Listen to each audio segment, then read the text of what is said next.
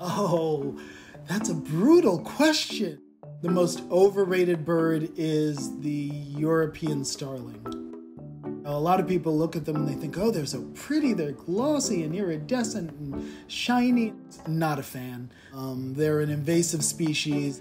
Hurting our native species. Don't belong here. Not all that pretty.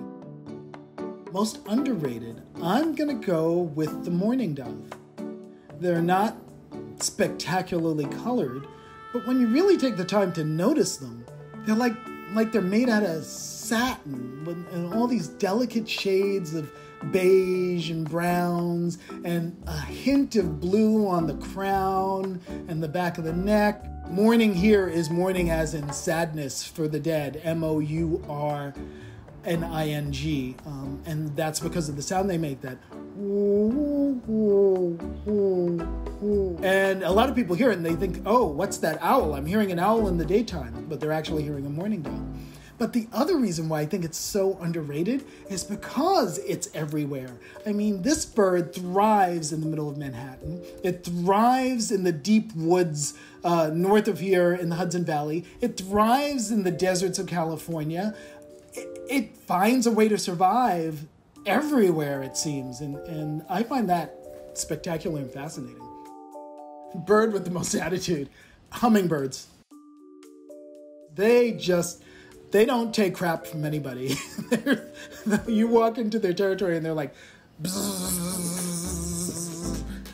who are you? Why are you here? I had a hummingbird feeder, and I had to change the hummingbird feeder, with the liquid in it for the hummingbirds.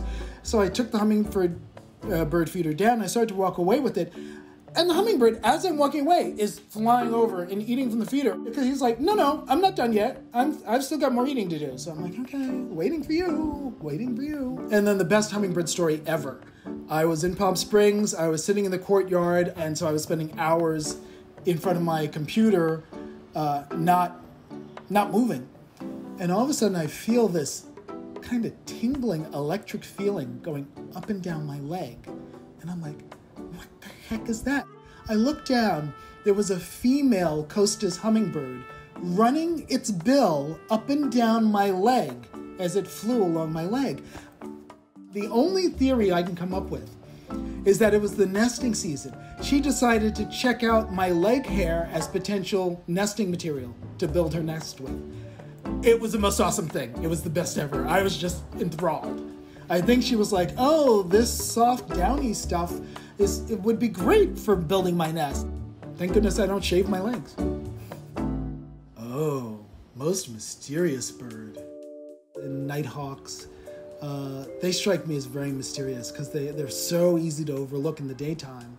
And yet at night they're flying around on these, big flapping wings, almost like a ghostly presence.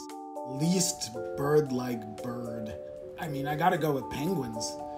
They're kind of waddling along, making their way down to the ocean, and then flopping, throwing themselves in, and they don't fly. They look like they're wearing tuxedos, and they spend most of their time in the ocean. They've adapted their wings into flippers and their feet into paddles, and that's where they thrive, is in an aquatic, underwater environment.